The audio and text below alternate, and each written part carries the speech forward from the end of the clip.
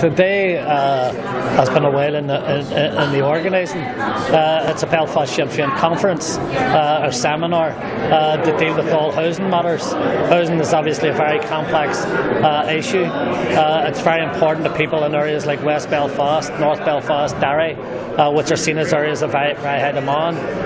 There are over 4,000 people on waiting lists in West Belfast. Their hostels are packed to capacity, and what this is to do is to give each other in the housing provider circle and the housing advice sector and Sinn Féin members across this city an opportunity to discuss with each other how we can deal with the many issues that impact and affect people's daily lives, especially with the lack of housing and homelessness.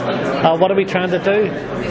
What we're trying to do is to build partnerships, relationships, so that there can be a better working procedure put in place that allows you to deal with the real issues as they affect people on the ground.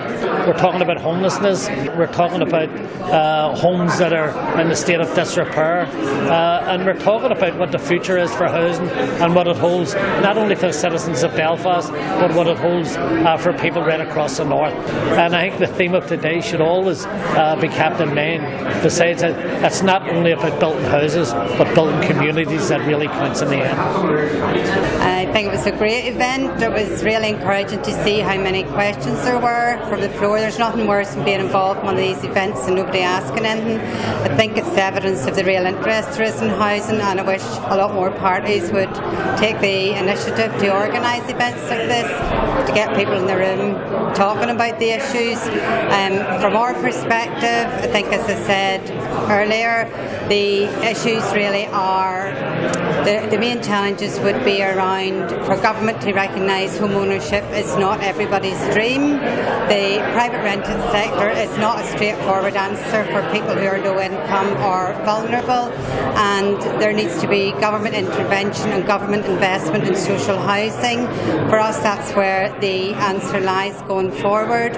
We recognise there is a need to bring private money in as well, but essentially we think that social housing and allowing social housing providers not only to deliver houses but to deliver other community services and to encourage communities to develop social enterprises is the way to ensure decent homes for people in the future, and also to help to rebuild communities. It was a very important conversation. I think it was very informative.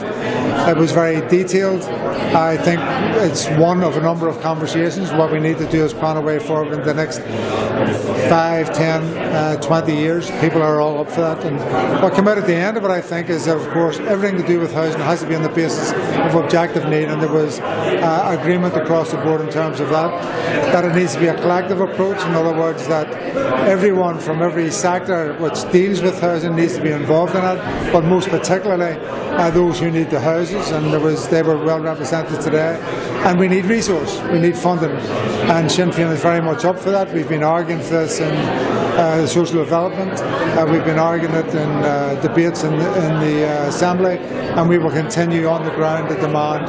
What we lack is the amount of housing which is necessary to deal with the homeless, which is very high here, to deal with need, and we need to get the resources to do that. The conversation needs to be developed, but the strategy has started and we need to build on it.